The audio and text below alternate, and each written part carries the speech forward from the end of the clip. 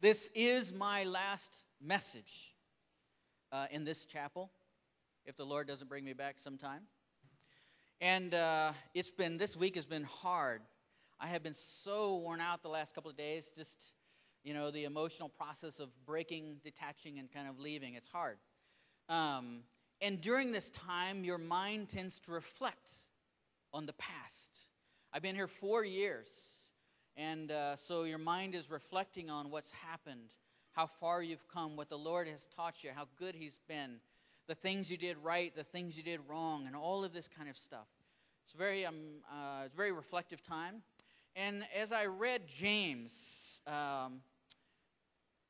so difficult to get your hands around James, except that the more you read it, the more encouraged you are. The first time you read it, it's a little discouraging. You're thinking, I'm not this guy, whoever he's talking about. I never can be this guy. I feel like you're putting loads of work on me, like school, and I'm never going to achieve it, and I've already worn out just reading it.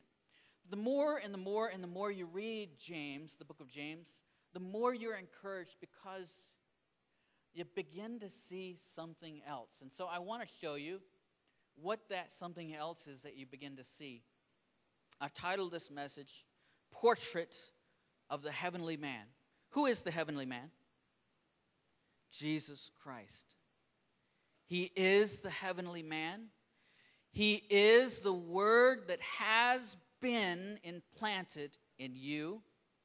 He is the Spirit that lives within you. The Spirit of Christ lives within you. Now, when you were born, did the doctor say, or not when you were born, but when you were conceived, and they were doing the ultrasound, did the doctor say, hey, congratulations, mother, a beautiful tree that you have inside? Or did it say, well, you're going to have a really cute kitty? Or did the doctor say, you know what, you've got a beautiful baby, human baby inside? You see, the seed that is implanted cannot grow up to be anything else but what it began as. And the seed, the Word, Jesus Christ, the Spirit of Christ has been implanted in you, and you cannot become anything else but the heavenly man. So instead of laying guilt on you today, instead of laying loads of work, instead of putting perfection somewhere out there in the future that you've got to run towards and work really hard, I want to tell you it has already been completed. It's done. And now it is growing, it is sprouted, it is growing, and it will achieve maturity and bear fruit. It's just a matter of time. You see that? Okay.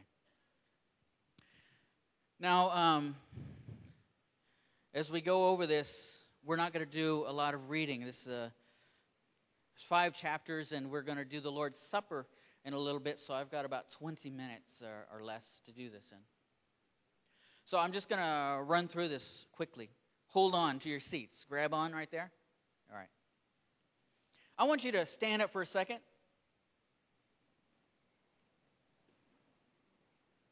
I want you to turn to your neighbor and repeat after me.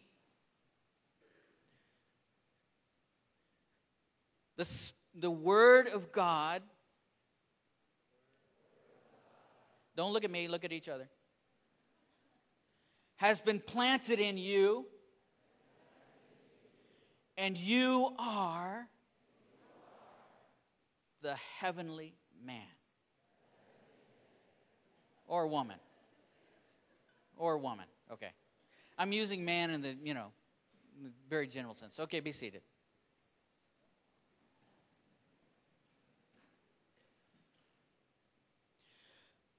The portrait of the heavenly man reveals the internal expression of the perfect fruit of the Holy Spirit in the life of the believer.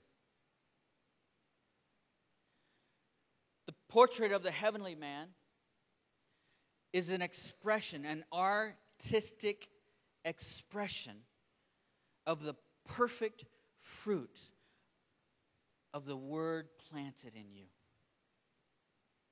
You are God's painting. But you're not just 2D. You're not stuck on a wall. You're breathing, and you're living, and you're growing, and you're changing. You are becoming the heavenly man. Now, if you're looking towards some goal out there in the future, some of you might think, well, if I work really hard, I can get there. I can do it. Maybe I can do it earlier than others and be better than somebody else. It's not the way it works. It's not the way it works. This is a journey. It is an everlasting, eternal journey. You've stepped on the first step, and you've got 10,000 years to go in this journey. So take a rest, be peaceful, get your sleep, gather some water and food, and get ready to walk. It's going to be a journey, okay? This doesn't happen overnight. But what's been planted in you has already become true. Now, next slide, please.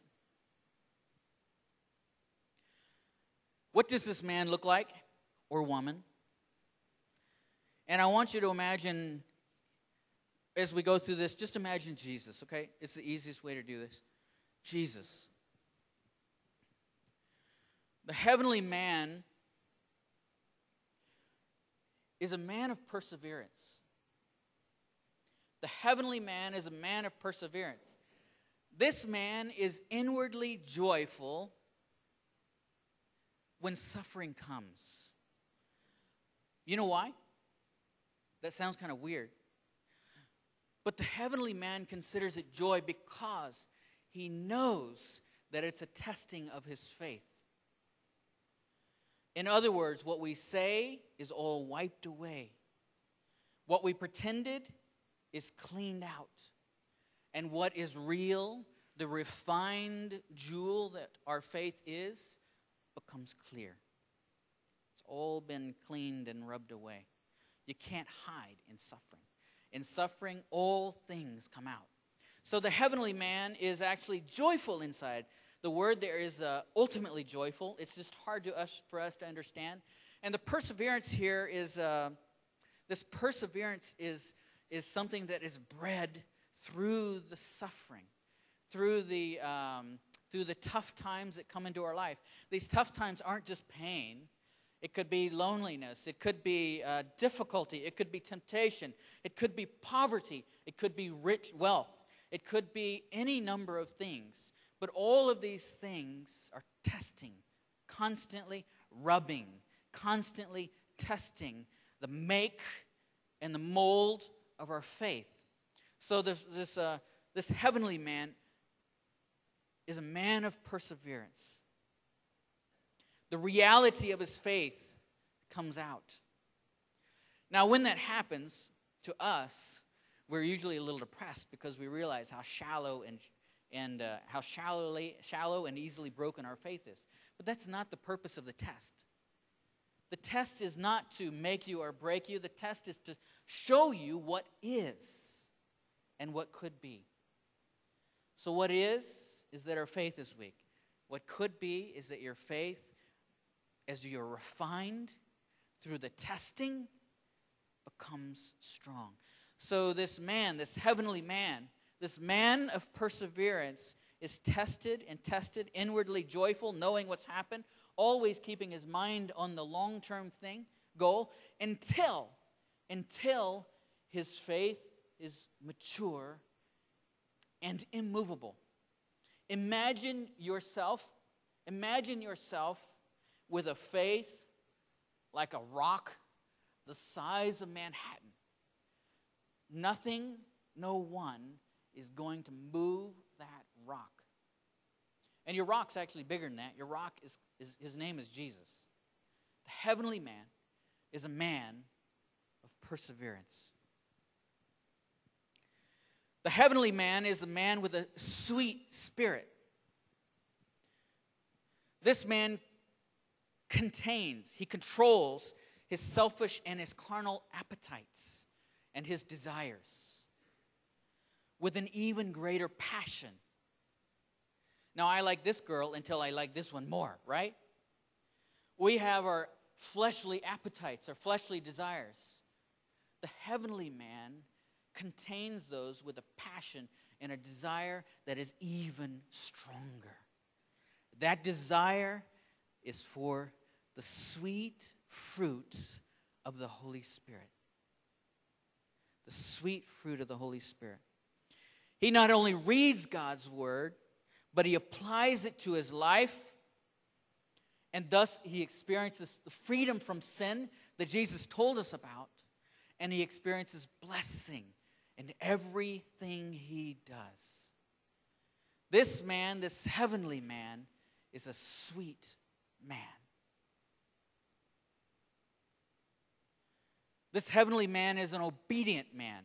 Now, mind you, I want you to compare this guy with the world.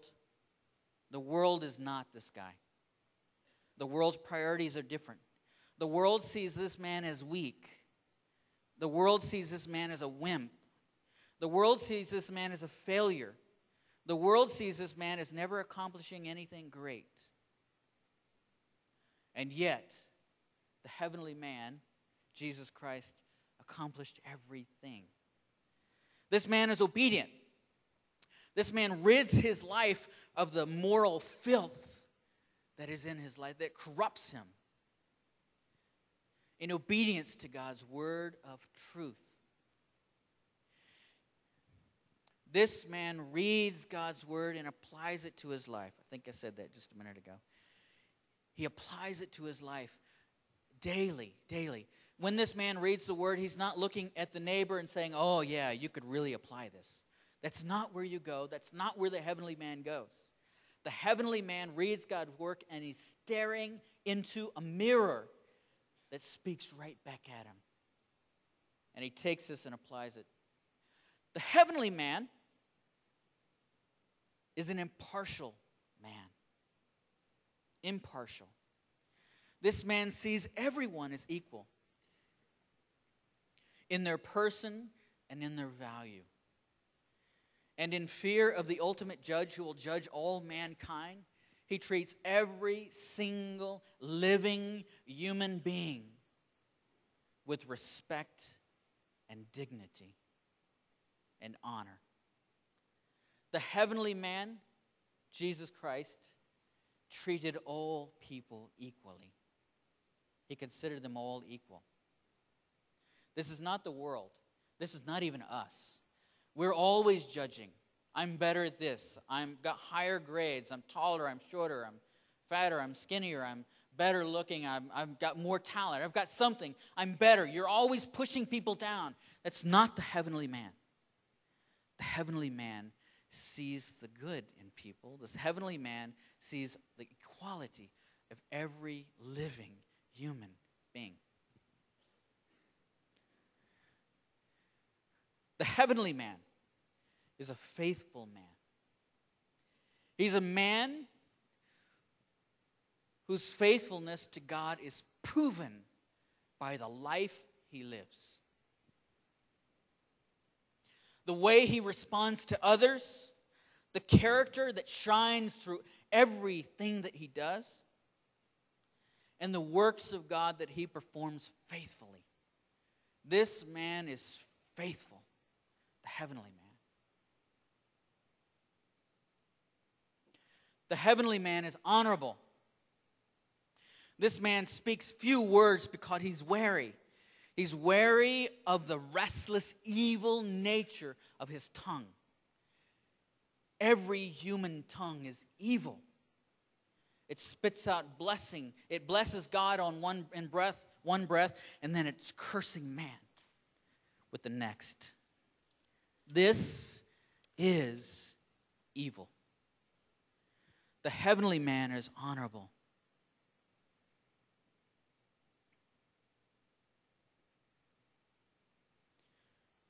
When the heavenly man speaks, he honors God with those. He honors God and those whom God has made. When the heavenly man speaks, and he doesn't speak often because he's wary of speaking. When he does speak, he honors God, and he honors God by honoring man, If you aren't honoring to the man with your words, or the woman, you're dishonoring God who made that man or that woman. When the heavenly man speaks, he blesses those who hear. He does not curse. He does not tear down. He does not hurt. He does not destroy. He blesses the person who hears. He blesses them with goodness. He blesses them with truth. He blesses them with encouragement. And when the heavenly man speaks, he draws people to the truth. He draws people to the truth and to the love and to the peace and to the mercy and to the unity of God, the Father, Son, and Holy Spirit. Woe to those who cause my little ones to stumble. It would be better for you to take a millstone, huge rock, tie it around your neck, and throw it into the depths of the sea. That's what Jesus said to us. Woe to you who cause my little ones to stumble.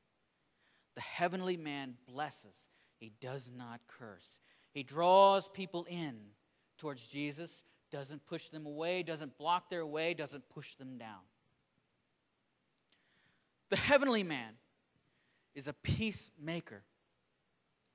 This man tames his own selfish desires and causes them to bow down to God. This is a forceful act, almost a violent act. The heavenly man takes his fleshly, selfish desires and he pushes them down in obedience to God. Peacemaker. This man's wisdom is displayed through a life of purity in his motives and in his deeds. He is a pure man in everything he does. He loves peace. He loves peace. Now, do you know what it means if you love peace? What are you going to have to give up if you love peace? You've got to give up the argument.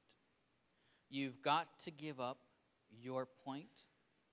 You've got to give up. You've got to fight for unity. You've got to fight for peace. Now, we're all willing to fight when somebody does us wrong. Don't do me wrong. I'll slug you, I'll hit you, I'll stab you in the back, I'll tell other people about you, I'll go to the authorities and arrest you, I'll go to the school administration, get you kicked out, I'll go to the lawyers and sue you, I'll do everything I can to defend myself. But what will you do to defend peace? What will you do to defend unity? What will you do to defend the Spirit of the Father and of the Son and of the Holy Spirit? What will you do to defend that? The heavenly man is a peaceful man. He's open to reason. You know what open to reason means? You've got to shut up and listen to the other side.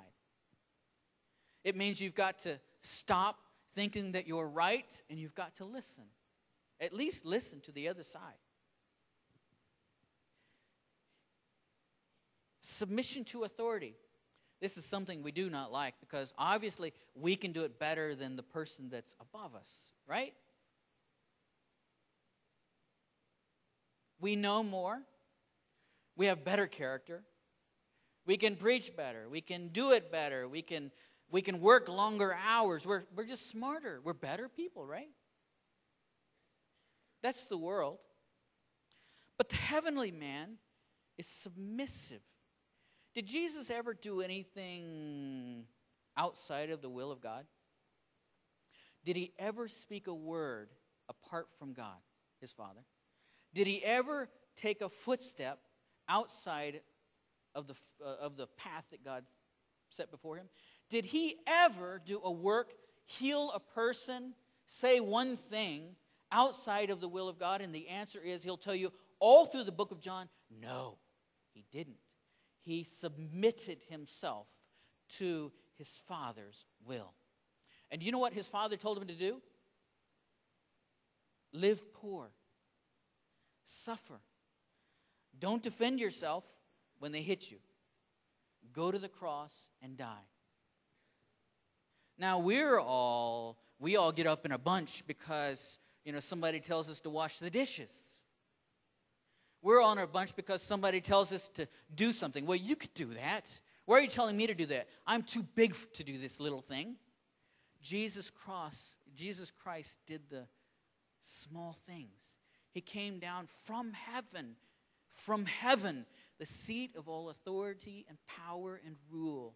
He came down here and had dirty feet, got a little hungry in the stomach, and felt nails through his hands and his feet. Jesus Christ was submissive. He was obedient to his Father's will. Abundant mercy and goodness. Not just a little, not just what's needed, abundance. Abundance.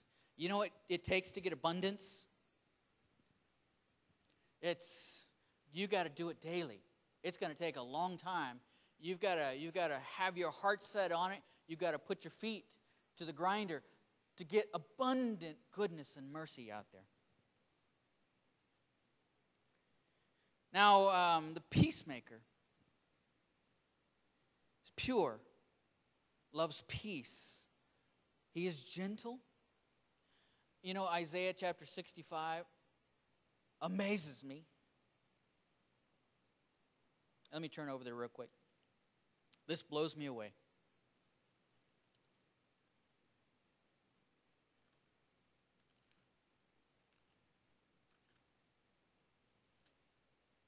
I'm sorry, 66.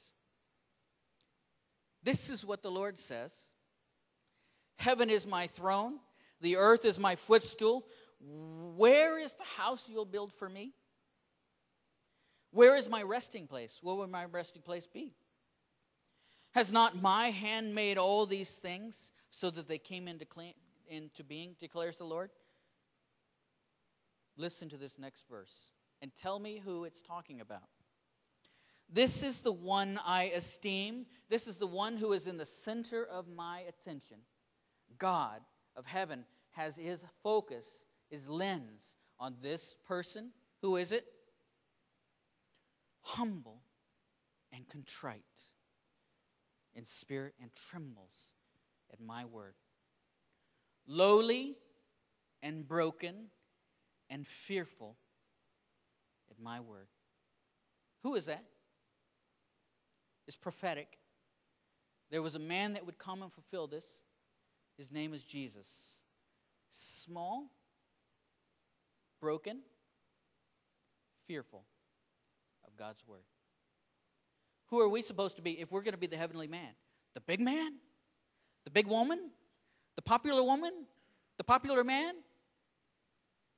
Or the little man? Small man? The kind man? The peaceful man and woman? The heavenly man is this. The heavenly man, open to reason, submission to authority, abundant mercy and goodness, impartiality towards persons, and a sincere heart. You know what a sincere heart is? There's no hidden motives. There's no underlying stuff. You're not pretending. You're not working the angle. You're not trying to get one up on somebody else. You're not trying to dig dirt and lower somebody down. There's no hidden motives. Face-to-face, honesty, truth, in love and compassion and mercy. That's the heavenly man. The heavenly man is submissive and humble. Submissive and humble. This man tames his own selfish desires and causes them to bow down to God in obedience to God's desires. Now, if you're noticing, there's a cyclical thing going on here. I'll talk about that in a minute. It's on purpose. How many spirits are there? Tell me. One spirit. Is the spirit divided into many parts? Nope. Is the heart of God divided into many parts? One heart, one Spirit, one Savior, one church. There aren't many different things. So when we read this thing, yes, it's all of it together. Nothing's missing. It is whole. That is what it must be. It would be like saying, oh, you've conceived a baby, but he's missing a heart. Sorry about that. I'm sure he'll be okay. Oh, he's missing his head. Oh, I'm sorry, it looks a little weird, but he's going to be okay. It's not the way it works. The heavenly man is complete. All of this together, nothing missing. Okay? So, this man is a man of perseverance. He has a sweet spirit. He's obedient to his father. He's impartial towards mankind. He is faithful to his father. And you can see it in his life. He is honorable towards all mankind. He is a peacemaker. His first priority is a peacemaker. And by the way, with peacemaker, whenever you're looking for a church leader, the prime characteristic is godliness and peacemaking. If he's not a peacemaker, he does not belong in church servant leadership at all, because you're destroying the Trinity, Father, Son, and Holy Spirit. If you got anybody that's fighting against the Trinity, they're fighting against God, and they don't belong in leadership. First quality of a servant leader in the church of Jesus Christ is unity and peace, godliness. Okay? So this heavenly man, he is submissive and humble. He is considerate and honoring of others. He refuses to give way to his selfish ambitions, his envies, and his judgments. His life is not focused on this world. Now get this. His life is not focused on this world. Instead, his view is on heaven. Now, I want you to look skyward. His views on heaven, which will shortly be your destiny. Heaven is your destiny. Heaven is the place where you are going. It might be in tomorrow, it might be in 20 years, it might be in 50 years, but definitely inside of 120 years, you will not be here. Now, given that your life is so short, this heavenly man has his eyes on heaven. Life is tenuous. It's very tenuous. When I was 17 years old, I discovered something bad. I've discovered numerous bad things about myself, but this was a big one. When I was 17 years old, I kept getting headaches. My mother took me to the doctor. They took my blood pressure, and they said, are you 17 years old? Your blood pressure is incredibly high. And I have been on blood pressure medicine since I was 17. Now, when I was 17, I could run 10 miles. It wasn't a matter of health. My grandfather died at 39 of a heart attack. My father started having heart attacks when he was 40. It was a genetic thing. When I turned 17 years old, I was told your heart is diseased. Now, in my mind, my father's having heart attacks. My grandfather's died. What's in my mind? Oh, well, I'm free. I'm invincible. I'm going to live forever. I could do anything. Is that what I'm thinking? No. What I'm thinking is I've got, how many years is that? That's like 21 years to live. I've got 21 years to live. What would you do with 21 years? I was looking towards heaven. I'm telling you, I was looking towards heaven. I needed something else than this life. And it's driven my life. The heavenly man has his eyes towards heaven. He is humble and submissive. The humbleness comes because he understands that you and I were made the same way. I was not made from a different mother in a sense. We were both born of and by the Holy Spirit. We were born by the Holy Spirit. That means you and I are sister and brother. That means we should love each other and not hate each other. It means we should serve one another. That I should work hard to make sure you go to school. Right? We serve one another. We love one another because you and I are brothers and sisters.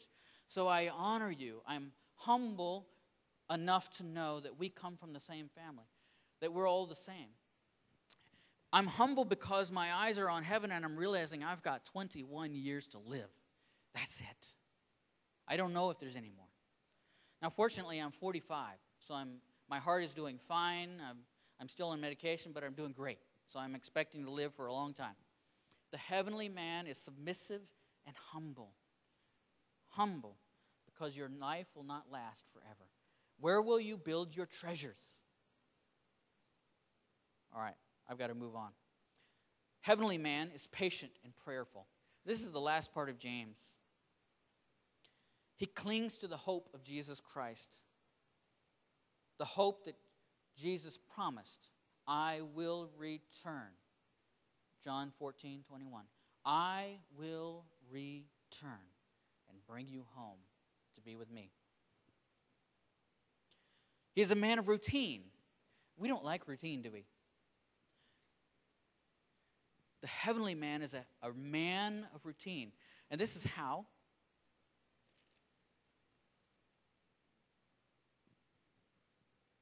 He tends his garden daily. Have you ever planted a vegetable garden? You got to watch over those things. Water them too much, they drown. Don't water them at all, they die of thirst. Put them in bad soil, they never grow up. Put them in rocky soil, they don't do very well. They're stunted in growth. You let all the bugs begin to harvest and grow, and their plants eaten overnight. You got to watch plants. You got to tend them. Now, your heavenly life, your garden, this fruit, needs to be tended. Daily tending. You can neglect it, or you can take care of it. The heavenly man is a man of routine who's tending his garden daily. He's forming his Christian character, protecting and nurturing his character in anticipation of the sweet harvest of the fruit of the Spirit. If you garden well, there's a harvest coming. There's a harvest coming. Tend your garden well. So,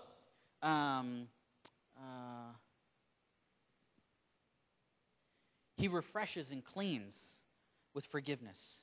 He feeds with God's word, and he protects and heals with prayer. He refreshes and he cleanses his garden with forgiveness. He feeds with the word of God, and he protects and heals with prayer. This is the heavenly man. Now, we read this last part about the gardening, the farmer. And I said that I would talk more about this. This is not, this is something that has already been implanted in you. It's already complete. It is growing up to maturity, and you must persevere through this. We must persevere through this because we're all destined towards heaven. Jesus Christ, do you see Jesus Christ in this heavenly man?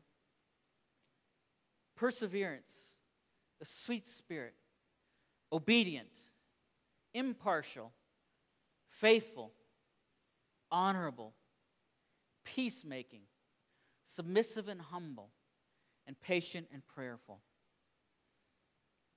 You might say, well, I've got part of it right. But that's not the way it works. As you tend the garden, there is one seed, one plant that bears one type of fruit that comes out, right? That fruit is the heavenly man. This heavenly man, this word of God, Jesus Christ, This Spirit of Jesus Christ is implanted in you. It has taken root. It is growing and bearing fruit. Does this give you hope? Does this give you rest? Does this give you peace? Does this give you peace? This is happening. Tend to your garden and let it grow. Now, we're going to do the Lord's Supper. And if you've read the last part of James, it talks about prayer, patience, and prayer. We're going to do the Lord's Supper, and if, as many of you know, John chapter 13, Jesus goes into the upper room, and he dresses himself in a towel, in a servant's towel. And he gets down on his knees. God of the universe gets down on his knees. And he commands his disciples to walk through one at a time and let me clean your feet. And Peter says, no, no, no, no. Let me clean your feet. And Jesus again says, this is a command. Unless you do this, you have nothing to do with me. You're already clean, Peter, because of the word that I have given you. It's only necessary for you to wash your feet. Right? Forgiveness, my sisters and brothers.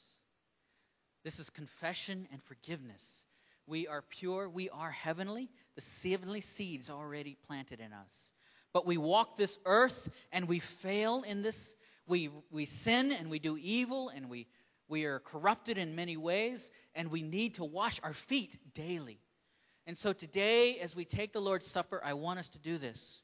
I want us to cleanse our feet for healing of sin and for healing of sickness. So I'm going to ask those who are going to serve the Lord's Supper to come down. We're going to do it a little differently today. Would those who are going to serve the Lord's Supper please come down?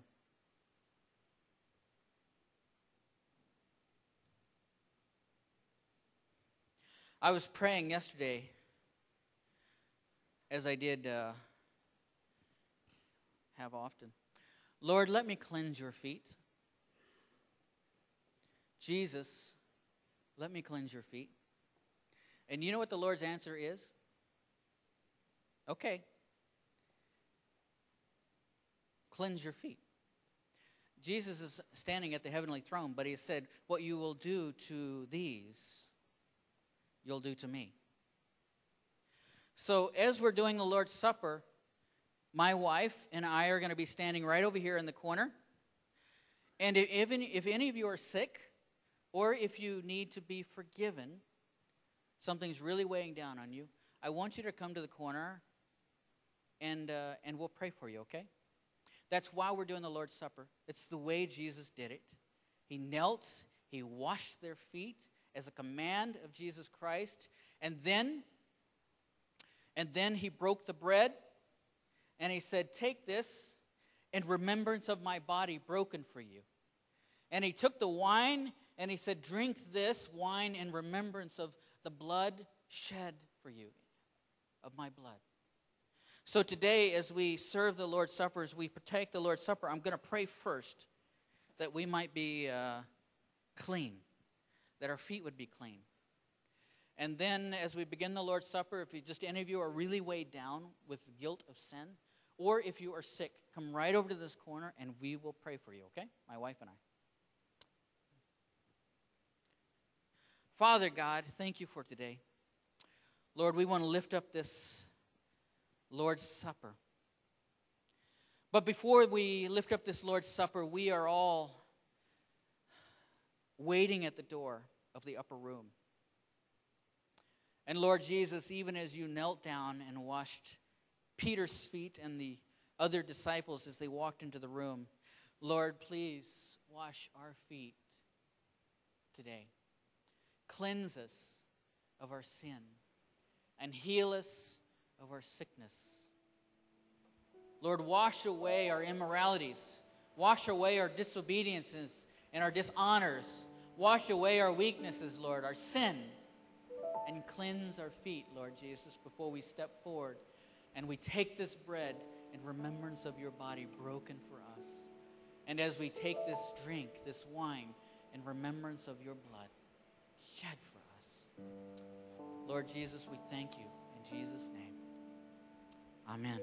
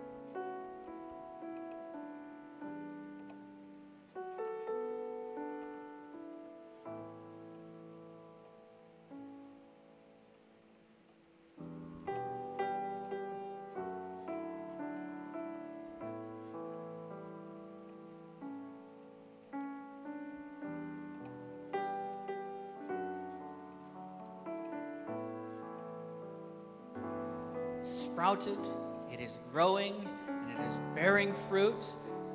Persevere, stay with him in faith, and see it come day by day. Amen? Until the day Jesus returns. Because surely he is returning soon. Father God, bless us today with health, with healing, with forgiveness. Lord, bless us with power and with blessing. Lord, bless us with the heavenly seed in us. Lord, you feed it. You water it in us. Lord, you tend to it in us and make it grow up to what you intended to be. And make us who you intended us to be. In Jesus' name, amen. Go and be blessed.